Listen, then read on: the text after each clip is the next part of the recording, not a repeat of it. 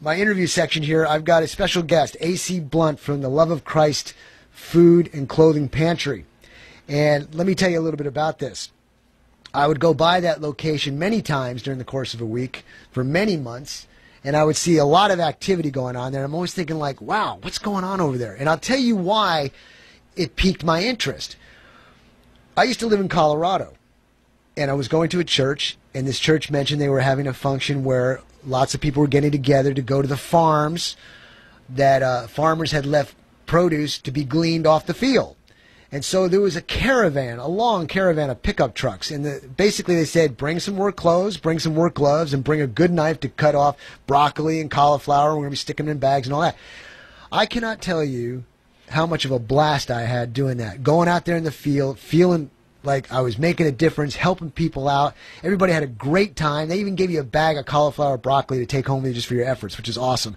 So that's what kind of intrigued me when I drive by the Love of Christ Food and Clothing Pantry. I see all this activity going on. It was making me think about that. So I stopped by, and I got to meet AC Blunt. So with me right now is AC Blunt. So AC, I would like you to say hi, and if you wouldn't mind, please, sir, after saying hi, give us a little bio about yourself.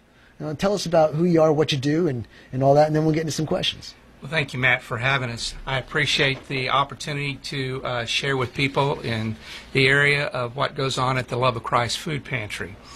I've been working there at the Love of Christ Pantry for about 6 years. The last 3 years I've been in charge of the food pantry, and so I've had the honor. As Matt talked about, it's part of why I work there is for the opportunity to make a difference in people's lives.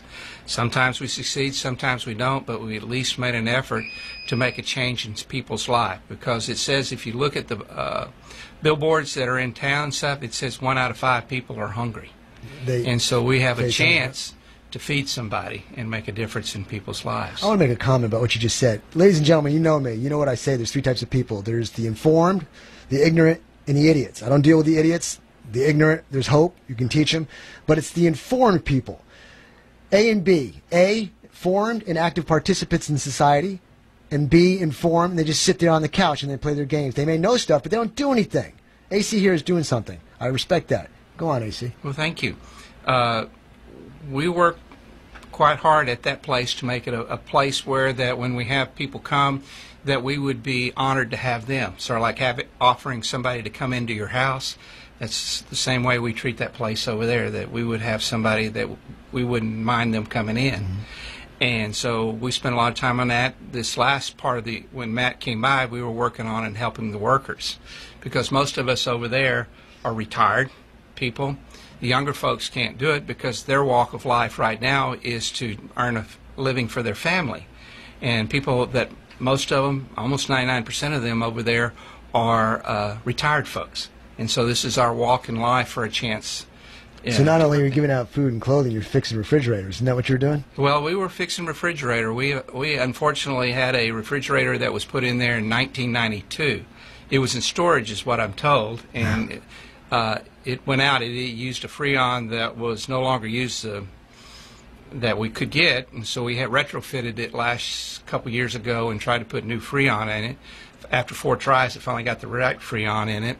Now, you see that people, active participants out there who are hearing this and who have expertise in these types of things can go to Love of Christ and offer your services. Just a great example of what you can do to help the system. Go ahead. And so what we ended up doing, we asked the guy who was helping us, we've got a guy at one of the churches, that's what he does for a living.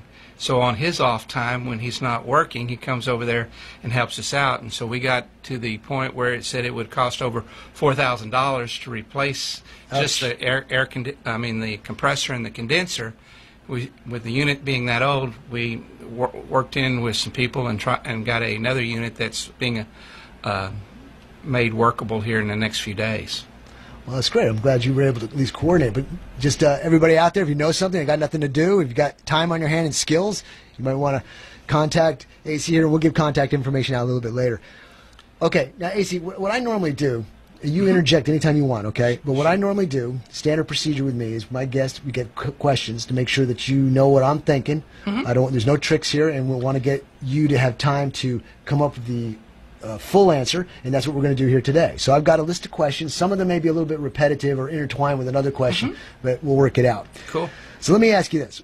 When I I think you mentioned already part of this, and you might want to go into more detail. When I pass by and see you distributing food and clothing, it always seems so well organized. Who and how do you get organized? How do you organize that much food and clothing to go out to so many people? What's the trick? Well, part of it is we're blessed with a building that was at one time, if you've lived long enough in the Temple area, that was a central freight warehouse at one time. It looked like that, and yeah. then it became a carpet warehouse, and somehow in the past it became a fixture somewhere in 1992 to the Western Hills Church of Christ. So that place has been running for a number of years. Can you give a specific identifying marker and address as to where that is? It is 2000 Airport Drive. It's right right where off we're located. It's right at the split of Adams and 53. When you come down 53, it's going to be right on the right-hand side as you come off the ramp, right? And you got to want to go there right now the way the road construction is.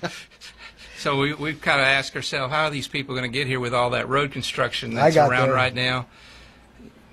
If they're hungry enough, they'll find their way over there. That's right. We've lost some families, but we have still given out a lot of food. Okay, well, we'll get into more about how you get it so organized. Unfortunately, you got the building, but I mean, you must have.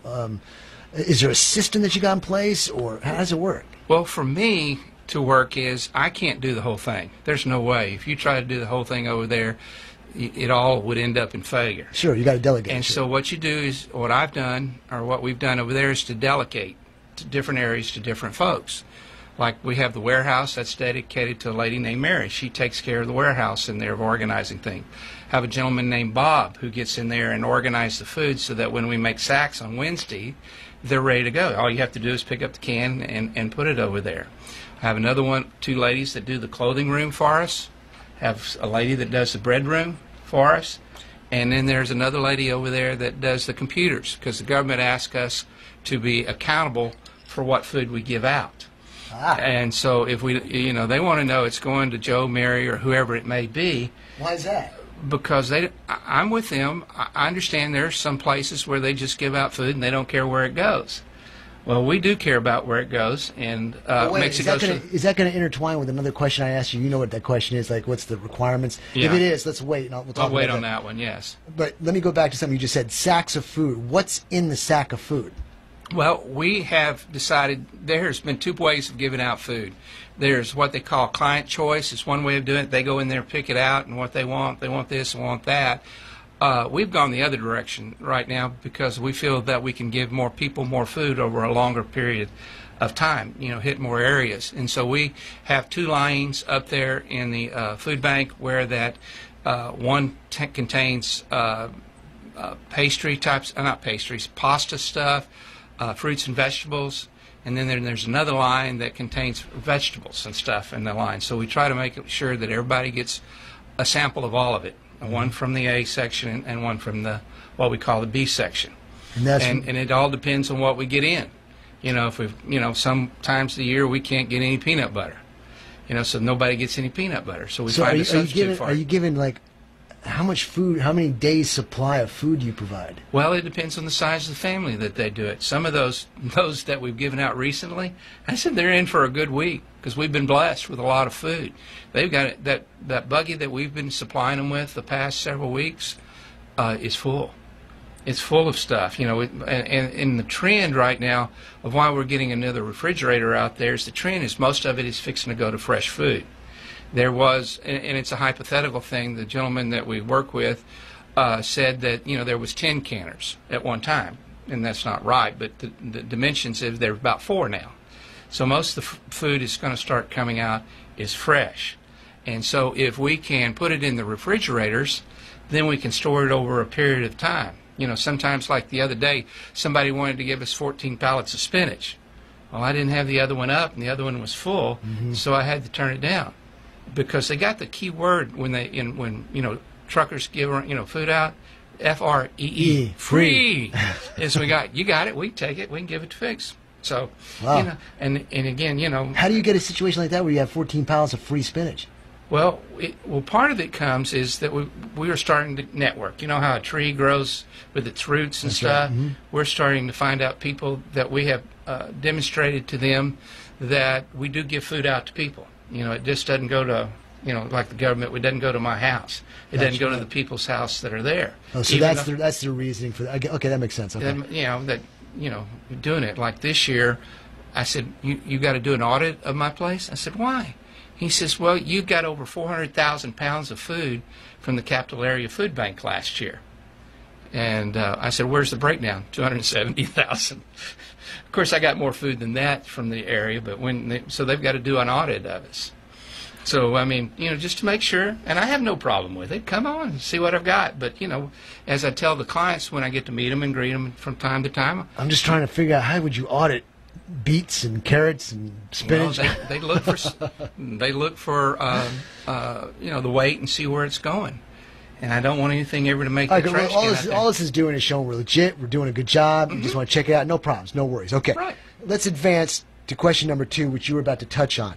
Who is eligible to receive this food and clothing? How do you determine this? The government says that we have to have an ID of a person, a picture ID that says this is who you are, and I have to have proof of a residence where you live, like a utility bill, insurance bill, or the way you pay your mortgage. Now I got a problem with that. Here you got a person who's starving on the street, would love to have some food, but he doesn't have an address, or she doesn't have an address. How do you get around that? Or don't I go in the back and make them a sack and stuff and give it to them. Okay, well, we have what we call the homeless package, or people that don't have a residence, so we don't turn people down. All right, but I've got a package that I give to them just so they can have some food for a while and get them by. That's very nice. Is there anything else on that eligibility section as to what they need? Driver's license, ID, residence, anything else? No, that's it. We have the option of how we want to give out the food, and how often we give it. And our objective is to try to give everybody some food. We could centrally locate on a certain group of people who to give it to, but we've decided that you can come once a month, and most of the food banks in the area are that way. And you decide when you want to come, and we'll give you the food. And what we have at that time is what we can give you. Can't guarantee you what's going to be there. Yeah, that's right. Like last week, somebody, after it was over with, the trucker came by and said, "You want some eggs?" I said, "Sure." So the people last week got some eggs, which weren't on the list to order. Well, that's good. Eggs are great. You can do lots with the eggs. They are great. Now, I know you told me truckers are coming by, but in general, explain where and how you get the food and the clothing to give away. I know that the food banks, central location, they spread it out. Why don't you be a little bit more detailed on that? Well, in Austin, there is what they call the Capital Area Food Bank, and they distribute to approximately 300 partners, or partners over 1,900 square miles. They go all the way to Waco and all the way down to San Marcos, and then go east and west.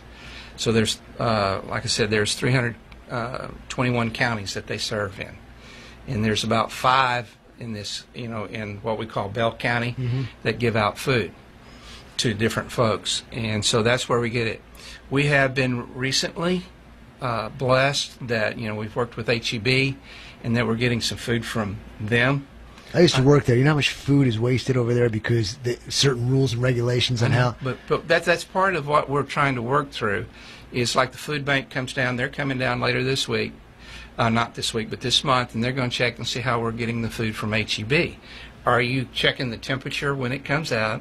Are you covering it with a blanket? When you get there, are you weighing it? And then when you put it in the freezer, is it what is the temperature there? So they have created, in this case, which is good accountability to how we get our food. And so if, like to HEB and to other folks... Well, sure, you got to be careful because you don't want food to go bad. No, we don't want people to go bad or any of that stuff, but we're being accountable. In other words, it's going here, we're taking care of it, it stays in the freezer until it's time to ready to give out.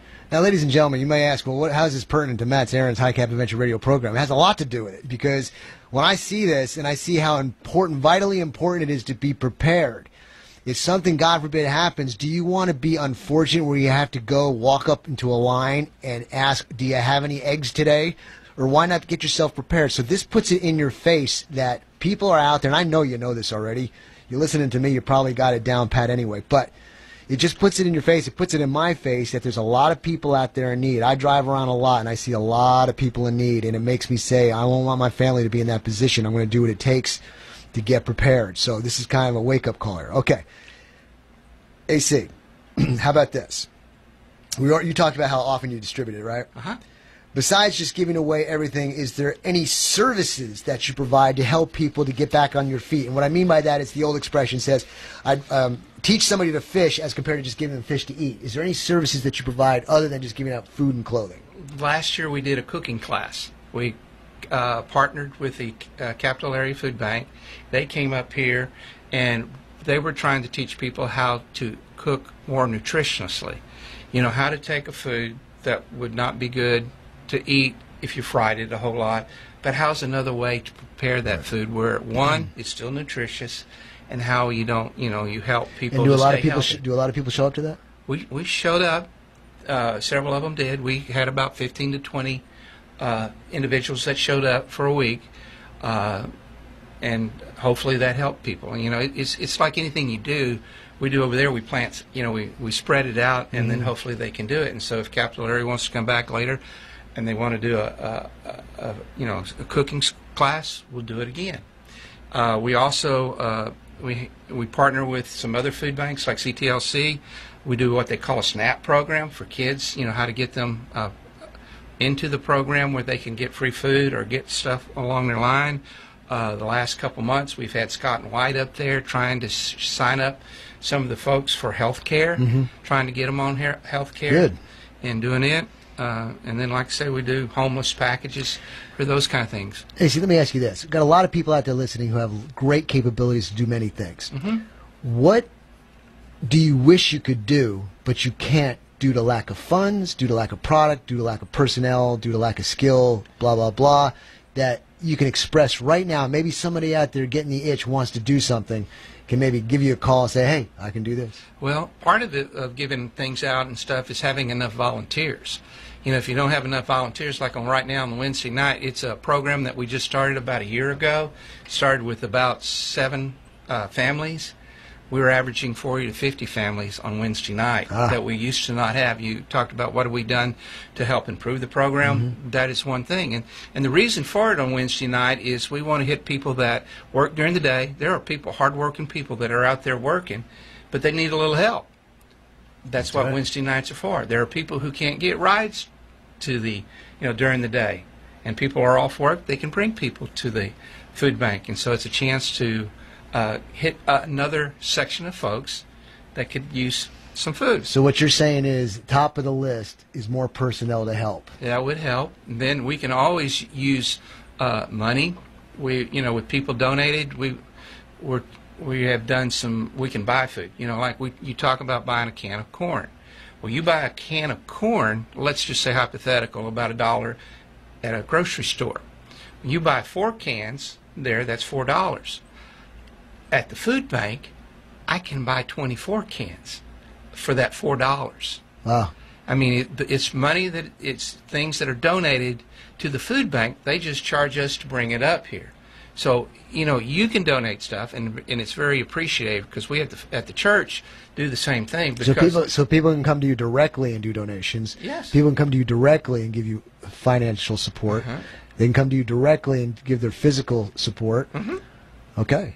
I'll tell you what, right now, so we don't waste up the time because the clock's ticking, tell everybody how they can get in contact with you or your organization, and how website, whatever you've got, so that people out there listening can contact you.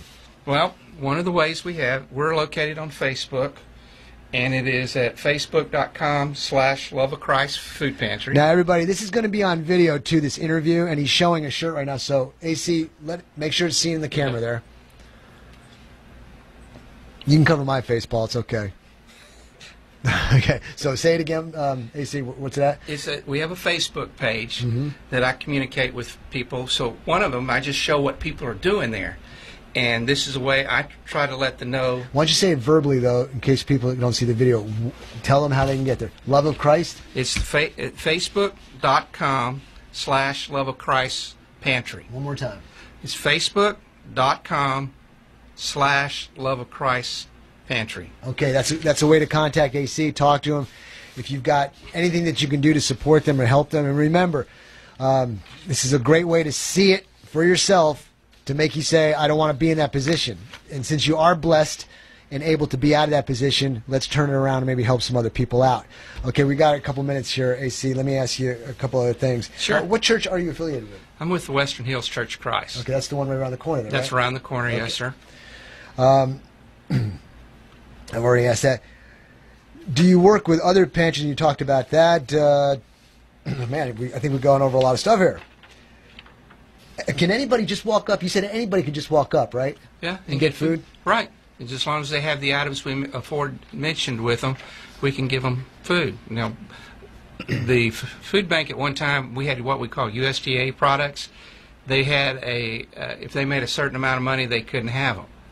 And so now the USDA's come back and says it doesn't matter what they make. Of course, we fudged a little bit. We didn't care what. You're on radio there. Yeah, I know, we did. We fudged. But, I talked to the guy down at the Capital Area Food Bank, and he said there was 99.9% come under the radar.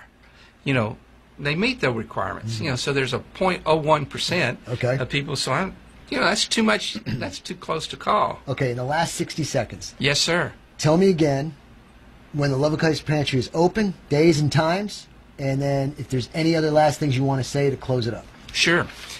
We are open on Wednesday from 6 to about 7:15. We give out food there on Wednesday night, and we're almost every Wednesday night except for a couple exceptions during the holidays.